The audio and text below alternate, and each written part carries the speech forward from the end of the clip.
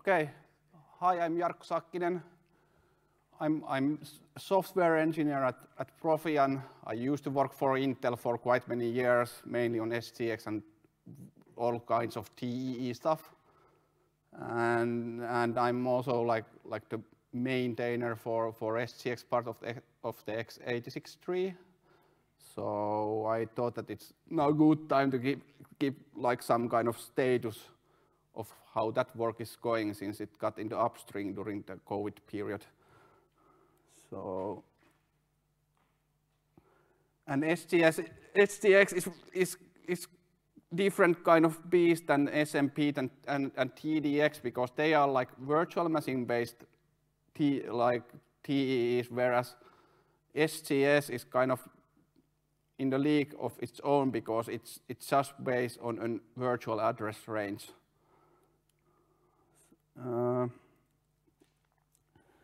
So what is confidential computing? I found this article that had like really good definition for it.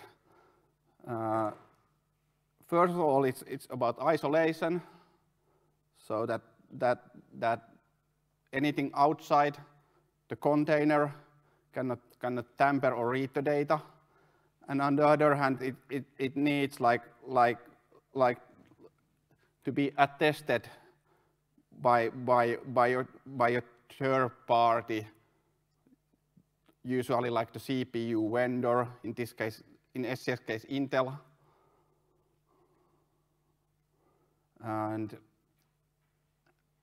And how things have been going on is that, like in the 90s, when web came, we had confidential computing because you were running your own server.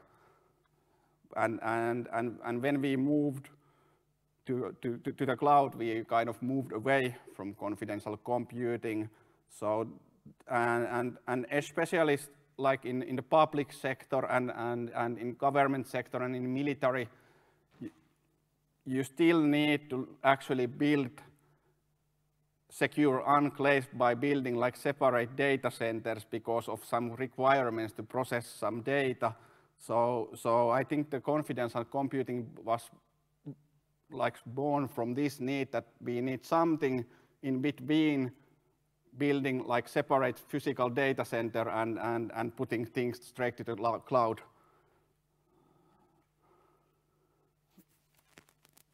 It's of course not as secure as physical security, but it's still a lot more secure than like just trusting to the cloud vendor. And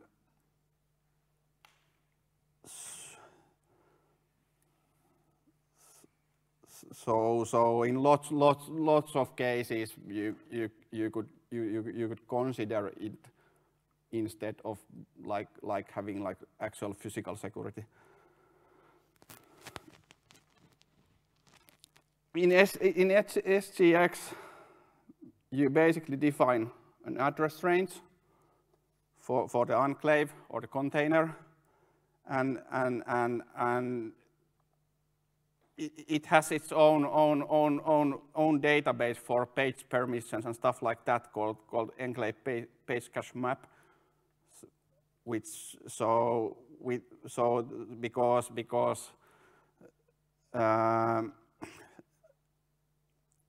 confidential container cannot trust the host in anything, so it actually has to have its own database of permissions. With like normal PT permissions, you can of course restrict further, but you cannot like any way extend the permissions defined by the enclave page cache map. And during the boot, the firmware reserves like ranges of physical memory for enclave pages, and these pages are encrypted when they leave from the CPU package, and also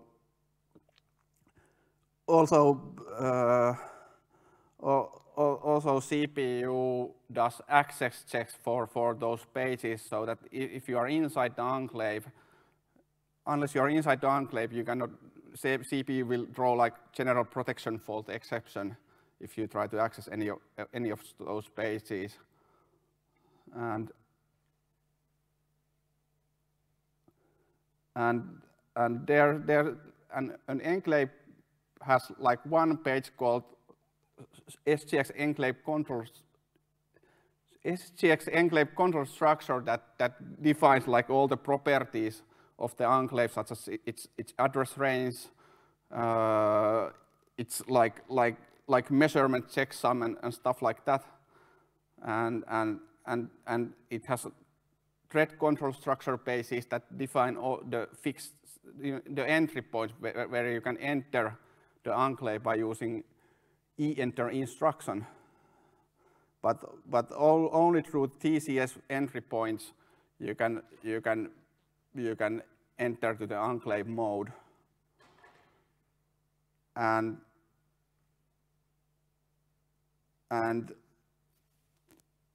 before you can enter the enclave, the data is measured and the final checksum is used as part of the identity when the enclave is running. And then for each TCS page, there's also this like a separate stack called state safe area that is used to store the register state when the CPU leaves from the enclave,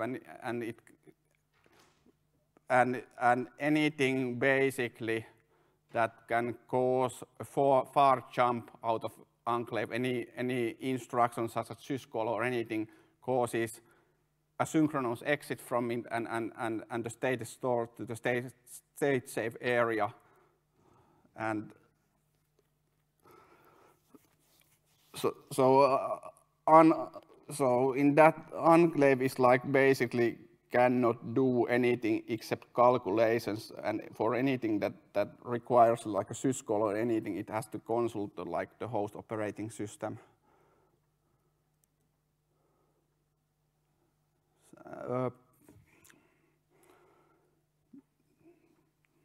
This picture tries to describe the current attestation scheme. There's an instruction called e-report that basically like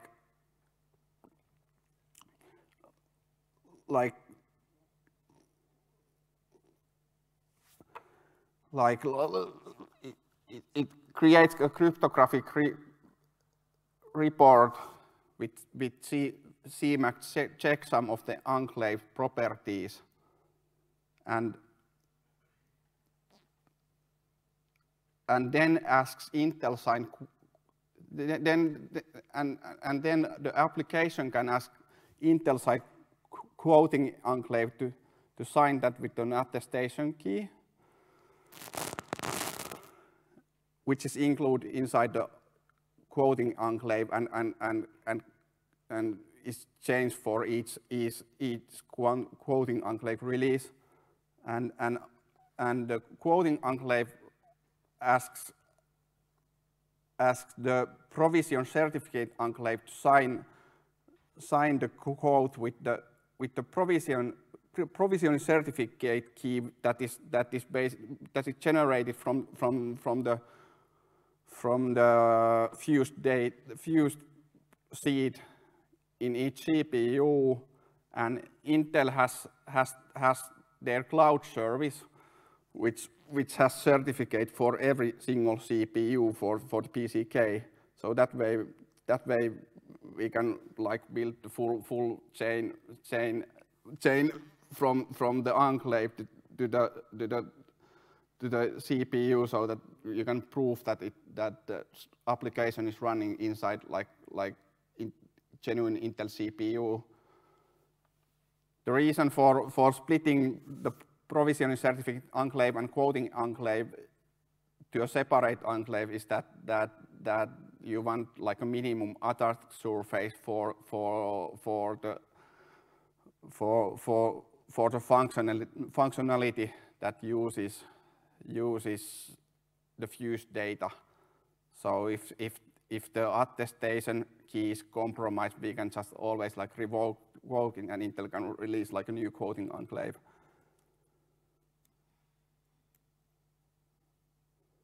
So here's the sequence. In practice, these all like explode to a bunch of protobuf messages. So first thing that application does is to ask the attestation key ID for ECDSA key, because the ASMD daemon does have like a support for multiple quote key algorithms, but at the moment only ECDSA is used, and then it asks for target info for the quoting enclave, which is kind of cryptographic. It cryptographically identifies the quoting enclave, and the application enclave can pass this to e-report, so that the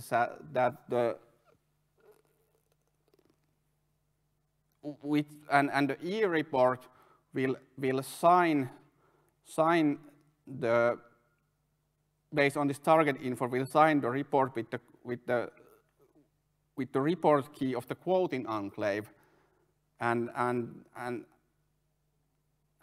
then the application can pass the attestation key ID and the report back to the quoting enclave, and then the quoting enclave can decrypt the report with its, or sorry, check this, it's not encrypted, it's signed, so check the signature of the report with its report key.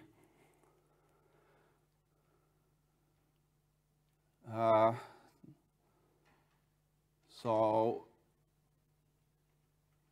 the PCK is by practical means generated from these two last keys that are generated from fused CPU data and various like enclave specific properties. So only PCE can generate the PCK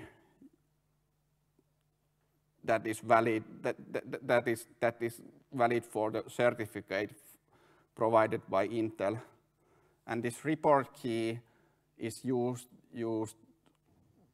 both in that e-report instruction. CPU will find the report key for the quoting enclave based on the target info, and also internally the quoting enclave will use this get key instruction to check the CMAC checksum.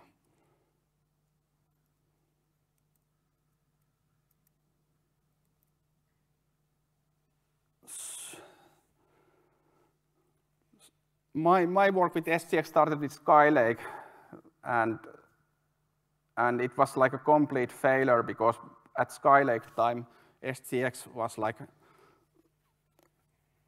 it didn't have the current attestation scheme yet. It had basically like EPID-based attestation scheme, where Intel, if you wanted to build an enclave, Intel had to license. You would have to buy a license from Intel for each enclave, and it wasn't like a great success in open source community. So Gemini Lake was the first platform that changed the how the whole thing work and provide this flexible launch control, so that you can have basically like sign your own enclaves, and that was also the initiation for the patch series, which took like quite a long time, over 3 years, but finally in the end of year 2020 we got the whole thing in the upstream, as of today, even though we gave a lot of time for competitors to catch up, it's still like the only confidential computing technology that is fully in the mainline kernel, both the guest and host side. So, well, it doesn't have guest and host side because it's not based on the VM concept in the first place.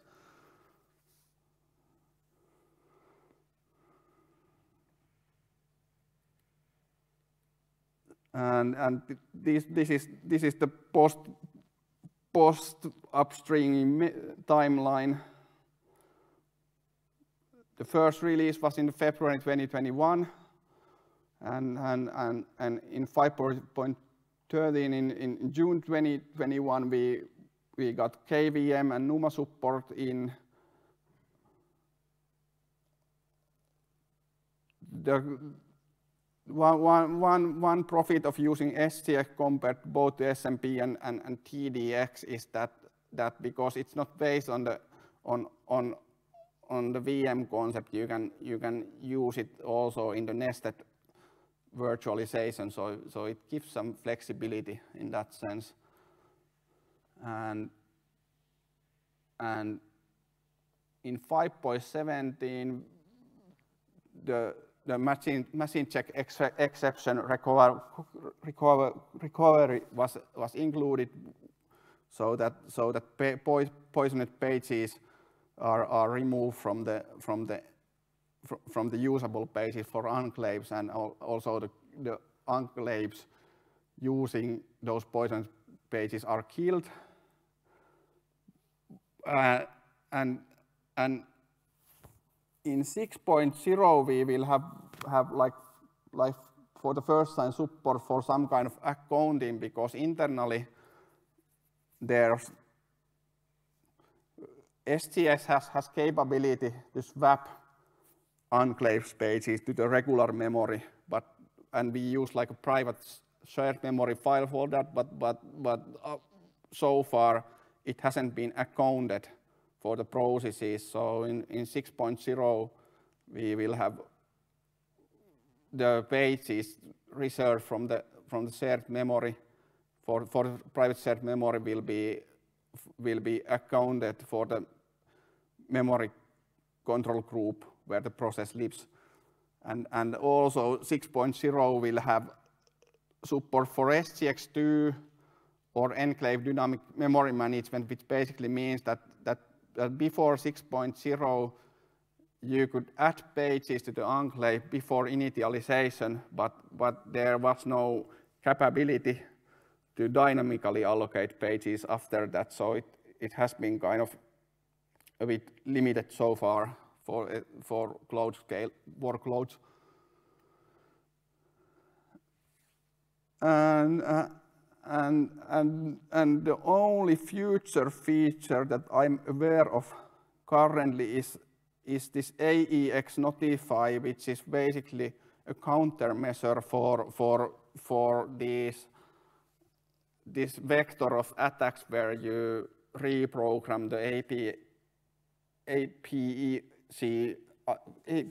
timer to generate inputs and time how long the instruction stays, and so you can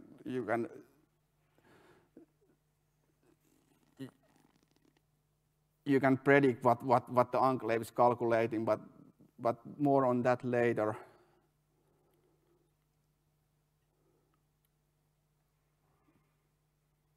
So these are the ioctls that you use before you run the enclave, and it's pretty. I actually started to think that when I saw the SMP presentation, that maybe once the SMP is in the upstream and TDX is in the upstream, we could possibly have like a common interface just for the part that builds the initial digest for whatever confidential workload we will have. So this is the creates like the SGX enclave control structure internally, and the add pages, basically like add spaces to the enclave memory space and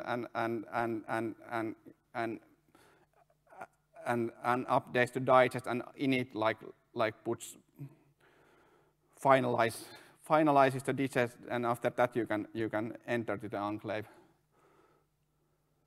So it's pretty similar to other technologies. And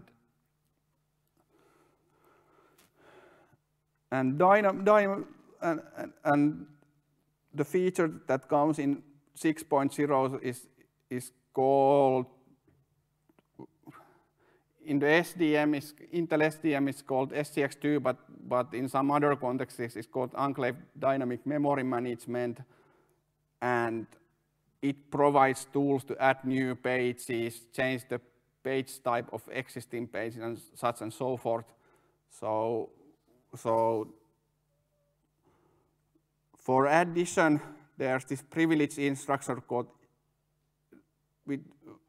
there's privilege instruction called NCLS that is used for all privilege stuff, and it has a leaf function called eauk that basically adds a new page to the enclave. And in the current implementation, that's if you dereference an address inside enclave address space that doesn't have a page table entry, the page fault handler will call eauk for you, so we don't have like a separate yoctl for that. And so for each of these yoctls and eauk, how the game goes is that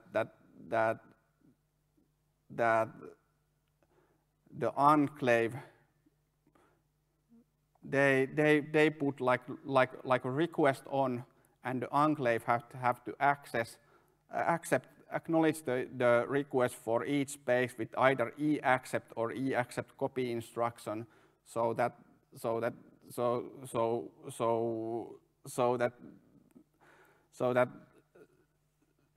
host cannot like make modifications for even like a single page without enclave acknowledging that. For eAccept, like let's say in an eauk case, if the kernel calls eauk and the enclave calls eAccept, the page will receive read-write permissions. With the eAccept copy, the enclave will provide some other page inside enclave that will copy the data to the augmented page, and also with eAccept copy you can specify permissions for that page.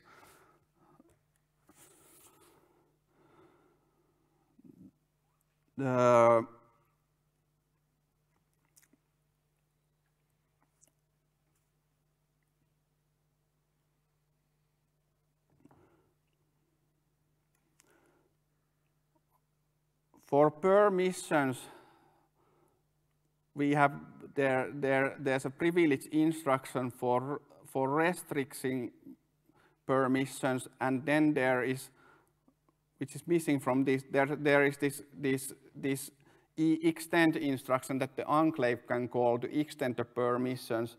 The reason why there's not simply like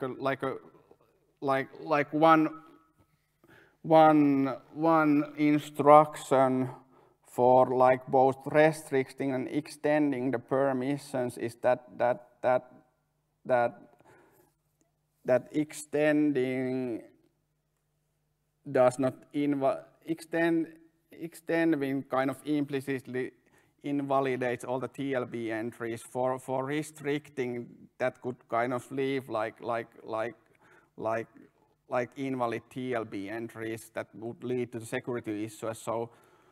So when you restrict permissions, you have to first use the eblock instruction, which basically denies creating new TLB entries to a PTE eTrack instruction that kind of starts a new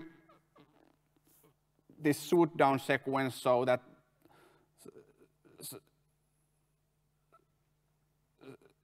it creates a counter for existing hardware address inside the enclave and increases this epoch number.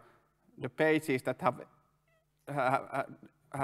have the E block called have like the previous epoch number, and each time a thread leaves from the CPU, this counter is decreased. So once the counter is 0, we know that it's safe to modify the page properties, such as restricting the permissions or changing the page type. So how we do it in the kernel is that we first call E block and then we call E track, and then we just try if the pages or the thread might have left by themselves before calling like let's say emod p. Emod p will return like an error code if there's still threads from the previous epoch in the CPU, and at that point we put like EPI exception to those cores that have still like threads from previous epochs, and then we retrieve the modification call.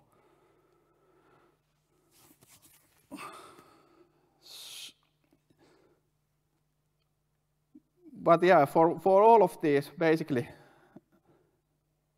if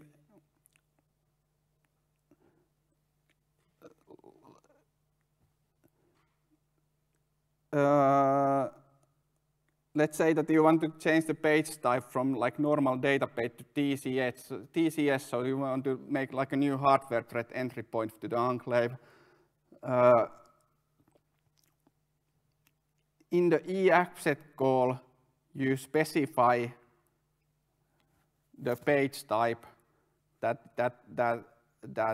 you accept the host to provide for you, and if it doesn't match to the acceptation, that will cause like a CPU exception. So that's why we need this protocol where all of these changes done by the kernel to the enclave are for each page need to be accepted with either eAccept copy or eAccept. The difference between eAccept and eAccept copy is that for eAccept you always assume it always assumes implicit like read-write permissions, and you don't get to copy any data. For eAccept copy is different in the sense that you can specify the permissions and copy the data when you augment a new page immediately. So you don't have to go like through the steps that the page is first with the read-write permissions and then with the legit permissions. KVM support is based on partitioning. Their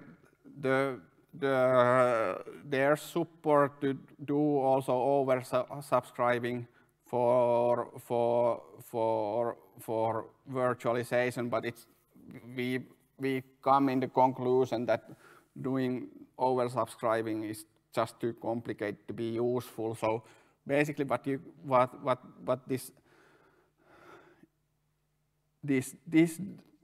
SGX VPC device allows is to partition the available EPC between the virtual machines. And later on we've added this one Yoctol for QEMU, which basically like keeps the allocations but resets their states when something bad happens in the QEMU. This was like Paolo's records last spring, so that they don't have to, if something goes wrong, so that they don't have to like close the file and open it again. So it's just like a performance improvement.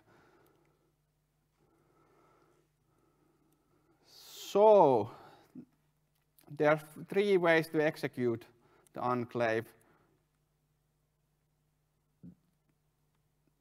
The first one is simply use the EENTER instruction, but for which you specify first of all the TCS entry, and to ECX you specify this asynchronous exit point that will be used when let's say when you have like a page fault,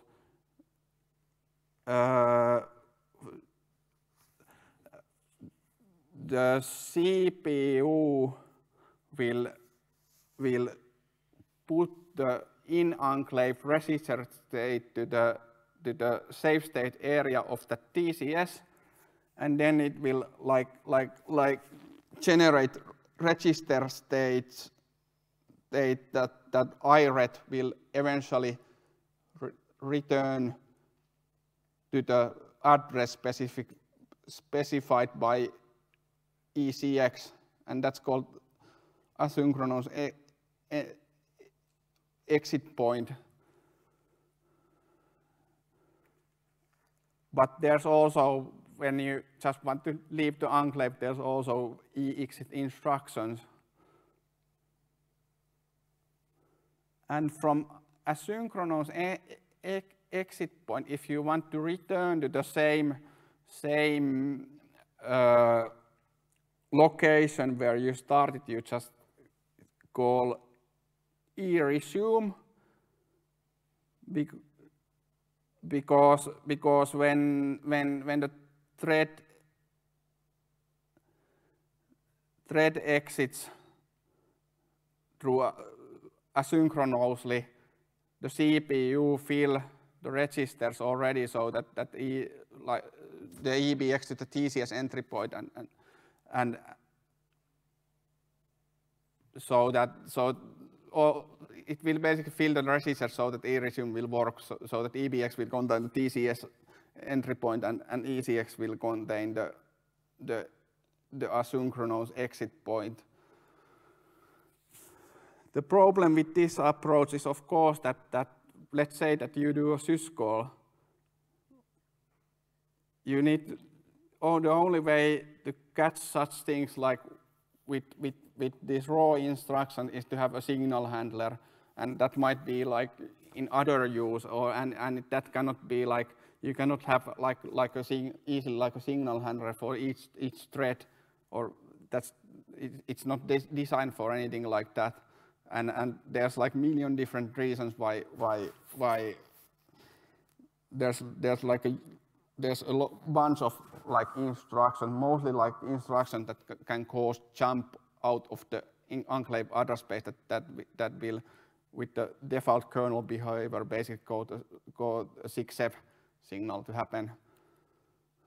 And so for that reason, we created a VDS, so that will wrap all these EENTER instructions and stuff like that, and when like let's say you get undefined instruction exception, it will fill this data structure called SGX enclave run that will contain all the exception information, and it's almost like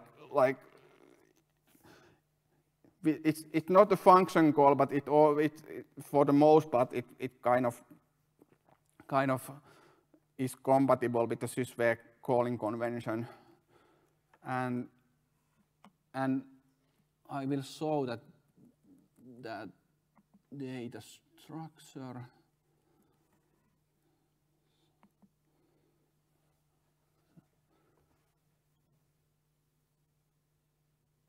So it will contain the TCS entry point. You know, in the case of AEX, this function will either contain e-enter or e-resume, based on how you entered last time the enclave, or if you exit from the enclave, it will contain that. And then there is basically just, you know, standard exception information. And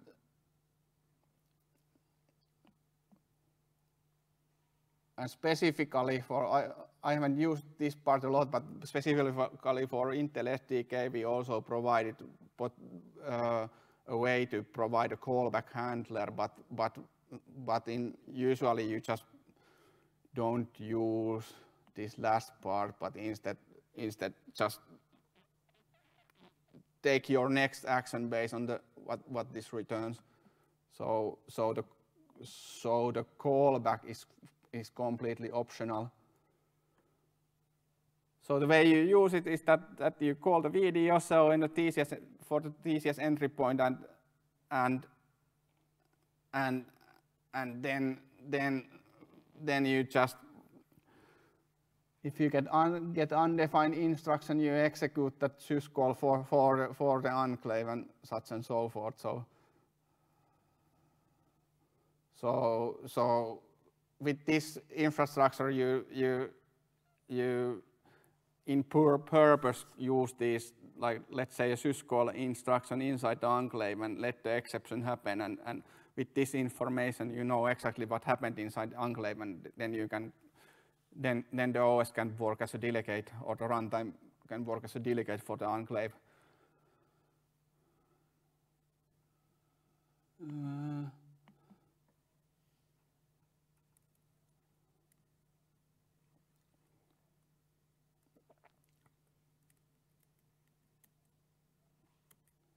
So the problem with the default e-resume behavior is that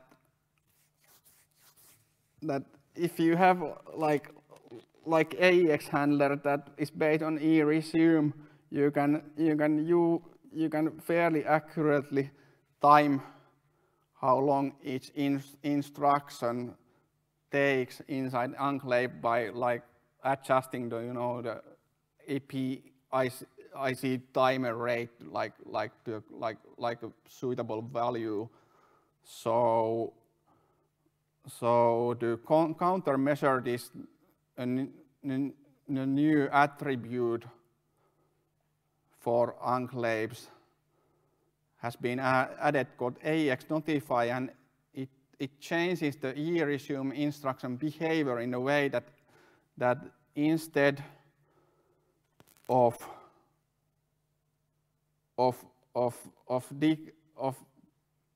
popping the previous register state from safe state area and returning where the execution was, it will go to the entry point, or the point, the entry point specified inside TCS, and then the enclave can use this edict CSSA instruction to return back to the point where the execution was. So that kind of countermeasures the timing attacks, because then you are just looping in the entry point. You don't get like any information what is going on inside the enclave by that method.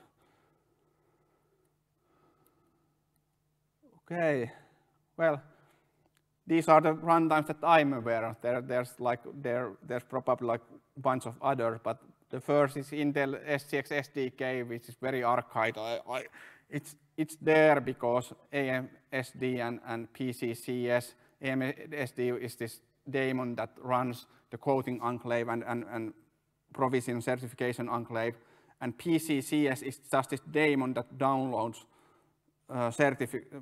certificate for this provision certification keys from Intel Cloud. It's very programmer unfriendly. You don't want to use it for anything. But I think like the real options are the Graphene, which is basically like a syscall shim.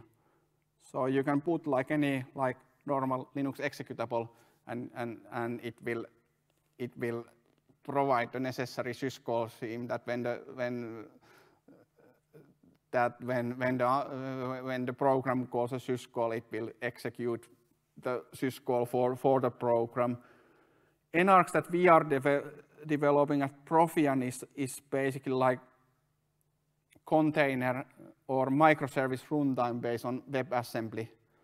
So you can compile basically any like program in any language, like even in Java or Python, to a WebAssembly program and host it with NARCs. And it all, in addition to the SGX, it also supports AMD SMP, and in future we are planning to add support for ARM v9 realms and possibly some other hardware backends as they come. But at the moment our main targets are SGX and SMP. For SMP we basically create like minimal VM to host WebAssembly runtimes without any specific operating system.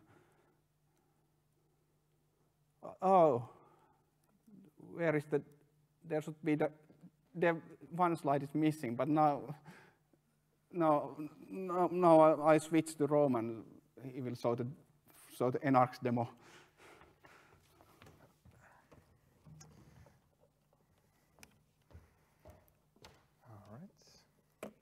Hello, can you hear me? Yeah. Thank you, Jarkko. Hi, my name is Roman. I'm an employee at Profian and one of core developers of the NARCs open source project. I've previously worked at Docker, and I've also spent some time building large-scale distributed LP1 networks. So today I would like to show you how we utilize SGX attestation to secure workload communications and establish trust relationship, and just making TEs simpler to use for application developers. So I'm going to use a demo server, which is actually just a web app, and it lets us deploy WebAssembly into real TEs, real hardware via NARCs. So I'll deploy a workload from the drawbridge, which is essentially a registry of WebAssembly workloads. And so let me just find my cursor. There we go. So this particular workload is going to be just a web app, which inside WebAssembly is going to just do plain text TCP communication, but the NARCs platform is going to provide it with TLS. So what happens right now actually is that the NARCs platform, well, let me open the link here. Okay. For now, it's just a proof of concept, so that's why we have to accept the insecure cert. But so what happened here is that when NARCs platform started, it connected the SGX processor and did the measurement of the firmware of, that's for SGX report, right? And it also measured the NARCs platform itself, as well as the workload which is being loaded into itself, right? And then it sent all this data to the attestation service, which then verified the platform, the NARCs hash, right? All the measurements. And on successful verification of that, it issued a certificate to this workload. So it means that, the workload itself just does plain text, but the NARCs platform provides with the TLS and transparently can upgrade the connection from plain text to TLS, right? Apart from that, the certificate contains data about the identity of the workload, right? So if you had, say, 2, 3, N workloads, they could communicate to each other and establish trust relationships given the data in that certificate, right? And that all is transparent for application developers. So I can also show you the cert. Again, for now, it's a proof of concept, but still you can look at it. And we're working on adding actual HSMs to improve the situation.